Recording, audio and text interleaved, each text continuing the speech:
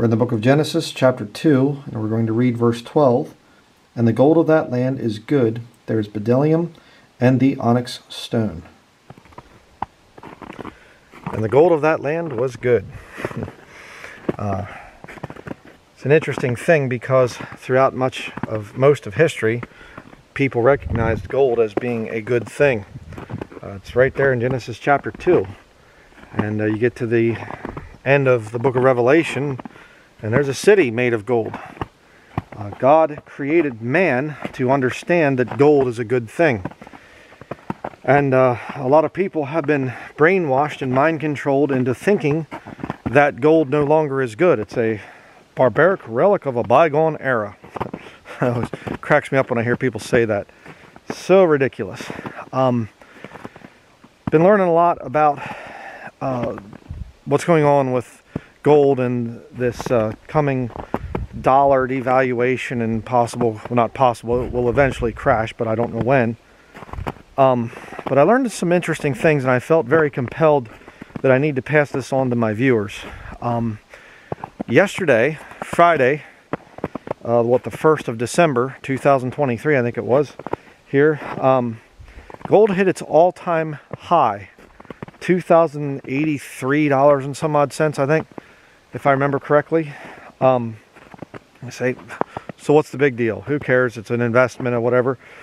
No, you see, because I think it was 2019, I learned this the other day, the Bank of International Settlements, which is the central bank of central banks, the BIS, classified gold as a Tier 1 asset.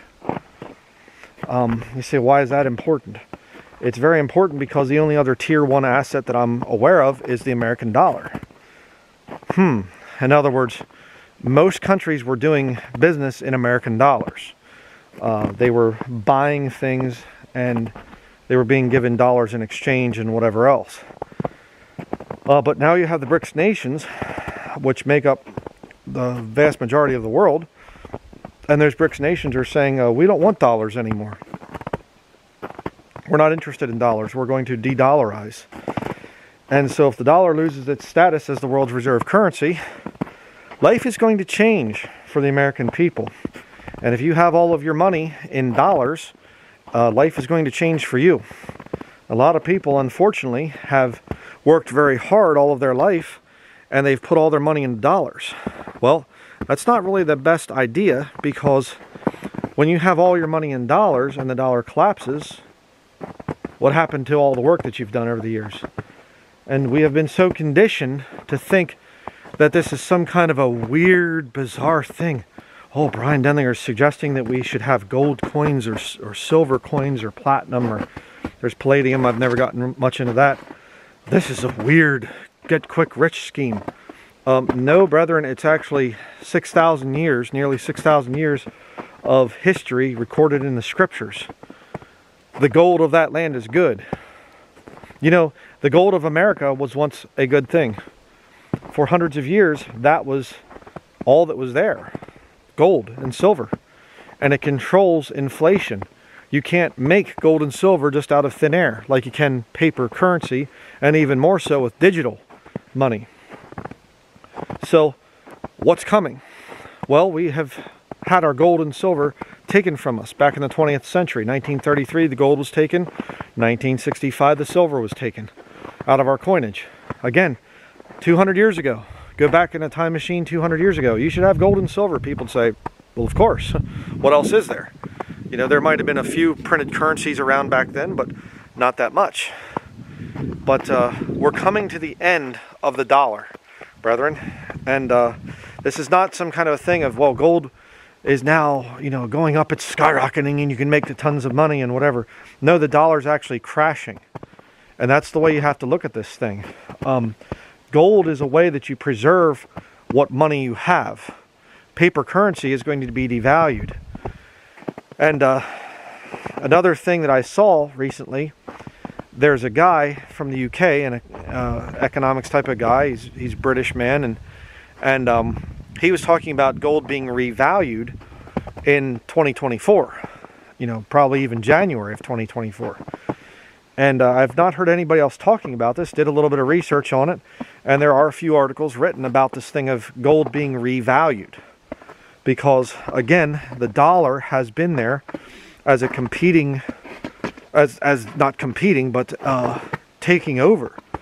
And people are so lustful with dollars, you know, and the average American, if you had a room of gold, if you had a pile of gold coins and a pile of cash, they'd go for the cash. Not understanding that it's actually the gold that's worth more. And you can take gold, and again, the dumbest argument, well, you can't, what can you do with gold? You can't eat gold, you can't this and that. Somebody says that, they just prove how ignorant they are. You can take a gold coin to coin shops and you can sell it. You can sell a gold coin on eBay. You can go to lots of places and get money for your gold coin easily. And you say, well, dollars are quicker, until they become worthless. But what do you do with paper? Okay, you could have a gold coin that has a country's, you will say you know, constitutional, like an old gold Indian head $20 piece or something. And eventually, you know, Russia takes over America or something just to prove a point here, and they say, we don't recognize that anymore. Okay, melt it down and turn it into the new Russian coin. See, how can you do that with paper? Erase the dollar bill and put Russian ruble on it or something like that. Just cross out dollar and put ruble. Oh, and it's worth the money now. No, it isn't. Just a terrible thing. But here in the last week or two, OPEC has also, it used to be that they had to deal in dollars. You want to get oil, you have to use dollars. So China comes along, they say, we'll give you yuan for oil. No, it has to be converted, your yuan has to be converted to dollars, just to make this whole thing simple. Now, they're saying, no, we don't want dollars anymore. That's becoming a major issue. Oil is one of the biggest things out there. Oil produces plastic. Oil produces pharmaceutical drugs. Think about that. Oil produces vehicles. It produces heat. It produces clothing. It produces so much.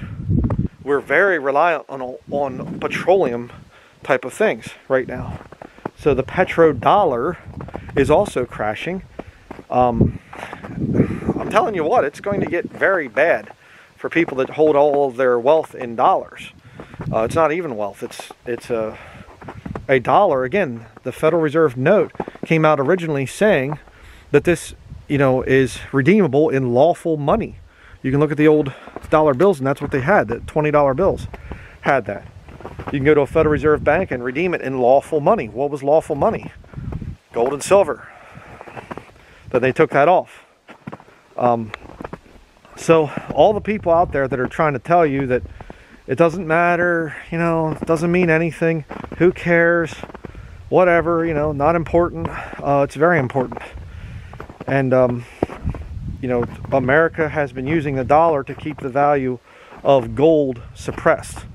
And there's been lots of scheming and stuff like that. They've been doing paper gold certificates and whatever else to try to say, oh, this is just as good as gold. You know, we have the gold in a vault someplace. Again, that's what the Federal Reserve is supposed to be. They're supposed to have gold at Fort Knox that backs up the dollar. Well, that's obviously a lie. That's not true. They don't have enough gold, you know, 33 trillion in gold. Please. Of course not. And again, you understand the thing of fractional reserve banking. That's another thing that you have to look into if you don't understand these things. Very important. The banks, you go in there and you say, I have $10,000 in the bank, just to come up with a number. The bank doesn't have $10,000. Doesn't have that $10,000. They spend it. Literally, my wife got a American Banking Association, their actual textbook, found it used at a used bookstore in the area, Salvation Army, actually, their used book section. And it literally says, if you get $1 in, then you need to lend out that $1 to other people. You think, no, yeah, $1. They will spend that $1. Looks like I'm getting some little drops of things here on the lens. Sorry about that.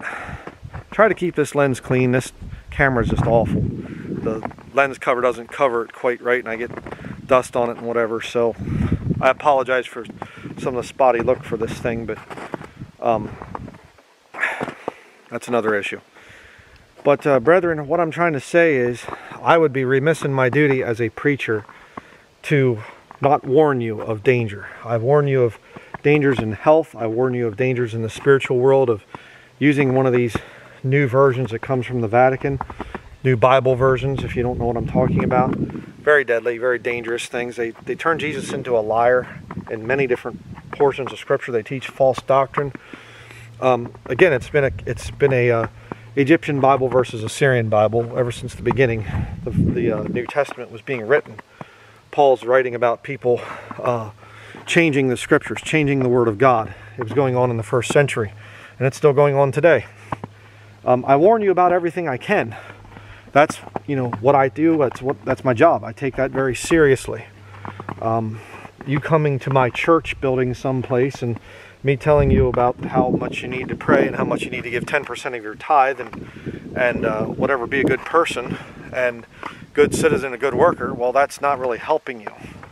Maybe a slight little bit of helping, but I'm not going to provide a social club for people to come and just enjoy the fellowship. I do enjoy fellowshipping with Christians, don't get me wrong, but what I'm saying is there's a lot more to it than that. And I can't warn you of everything. I can't hold your hand and guide you through this world and whatever. You have to do some research on your own. And a lot of what I'm telling you here, you need to look into it for yourself. And if you're, a Catholic watching this or an atheist watching this or whatever, you need to take heed to what I'm saying. Don't just, write me off as this guy's a religious nut, he's a kook, I like to watch him to make fun of him and whatever. Listen to what I'm saying. Take heed to what I'm saying. All right? The banking system here in America is another thing. 64 bank branch closures in about a week or two.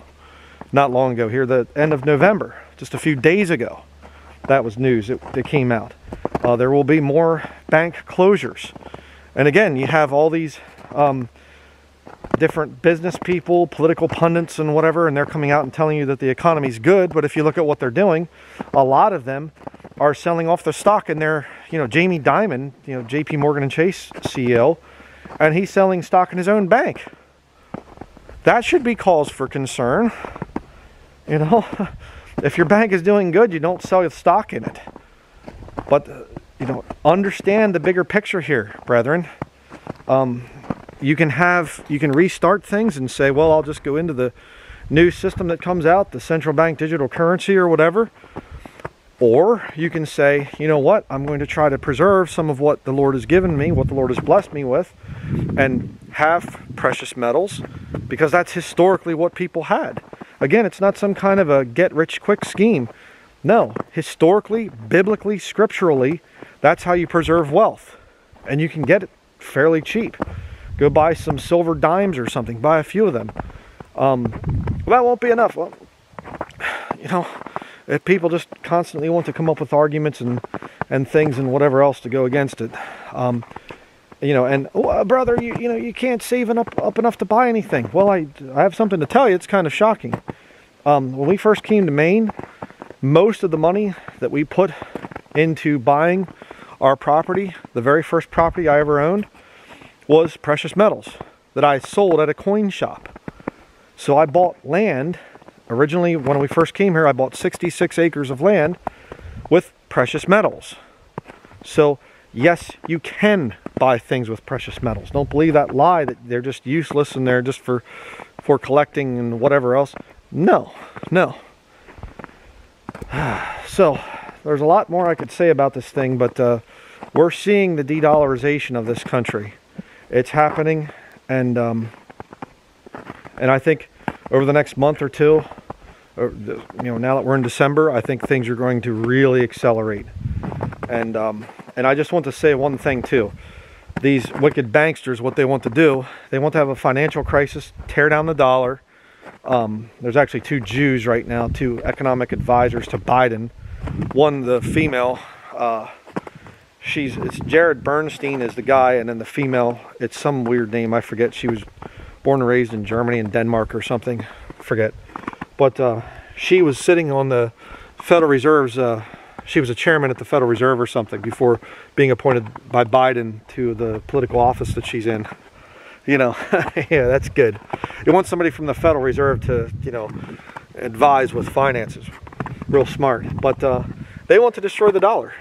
And then they can bring in, they just tear down the dollar, people lose everything, and then they can say, okay, if you want your money back, then you have to sign up for central bank digital currencies, the FedNow program. See, and it just should slide right in there and everything will be fine and we'll implement our new system. Not hardly, because this whole system of central bank digital currencies, it's not that close to being implementable. All right, there's a lot of people that do business with cash. There's a lot of people that do not use digital type of money.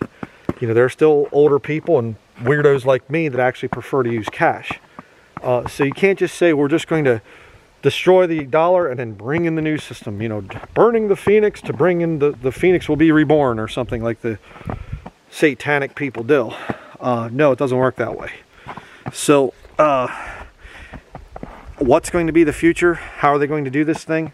I don't know. I really don't know. But I know that the safest thing that you can do, if you stick by the Word of God, is have gold and silver. They are mentioned in the Scriptures.